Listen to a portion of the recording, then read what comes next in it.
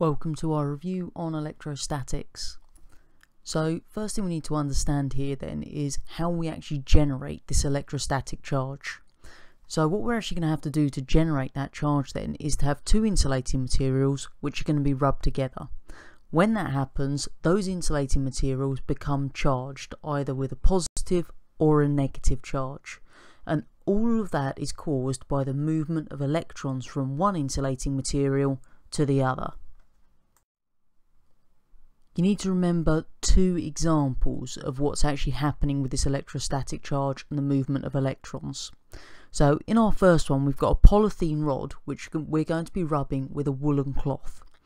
So in that instance what's going to happen is the electrons are going to be moving from the cloth to the rod, and because the rod has gained electrons then it's going to become negatively charged, and then because the woolen cloth has obviously lost those electrons, it becomes positive.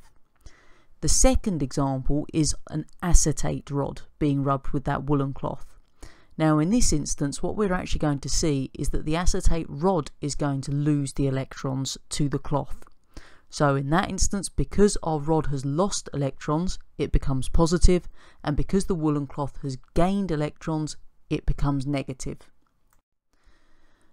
The last thing we need to understand then is what happens with those charged objects.